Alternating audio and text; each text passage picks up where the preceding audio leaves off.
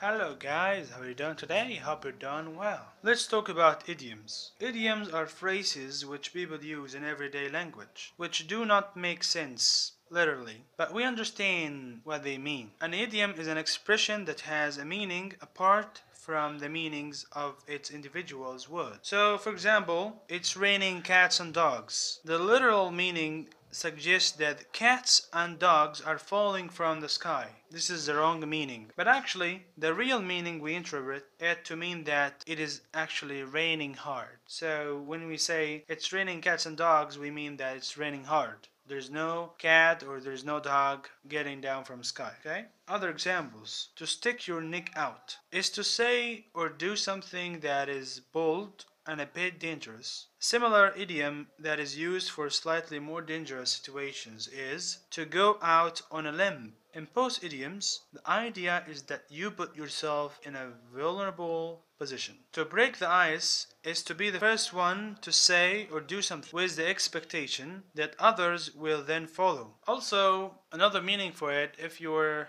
the first time to meet someone, so actually you're breaking the ice to telling him your name, your friend, how are you doing, some information about yourself. So you're breaking the ice that prevents you from being a sociable person. Another idiom that means something is similar to get the ball rolling, start your business. To get long in the tooth means to get old. The expression was originally used when referring to horses, since gums recede with age, so the longer the teeth a horse has, the older it is said to be. To have a chip on one's shoulder is usually an expression to describe a person who acts as you say, rudely or aggressively, but also in a manner that could be described as aggressively defensive. The person seems always ready for a fight. Food for thought.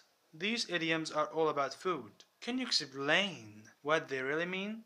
If you know, please put the answers below. Taking two bits of the cherry, selling like hot cakes, playing the gooseberry, going bananas. Feel like a fish out of the water or be like a fish out of the water, meaning feel uncomfortable because you are in an unfamiliar situation. If you feel like a fish out of the water, you feel awkward or uncomfortable. You're not okay because you are in an unusual or unfamiliar situation. Maybe you traveled to United States for the first time of your life. So you are a fish out of the water because in your country the customs and traditions were not the same. More examples. I don't like going to the big parties they have. I always feel like a fish out of the water there. Todd is a country boy raised in a small town in Northumberland and was like a fish out of water when he visited bustling London. Some questions to be answered. What does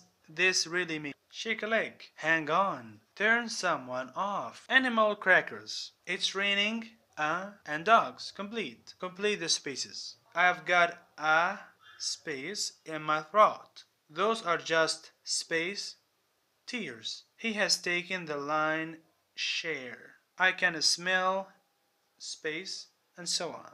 Eye on the idioms, guys. It's very important. So check them up on Google. I'm going to give you a link to check it up.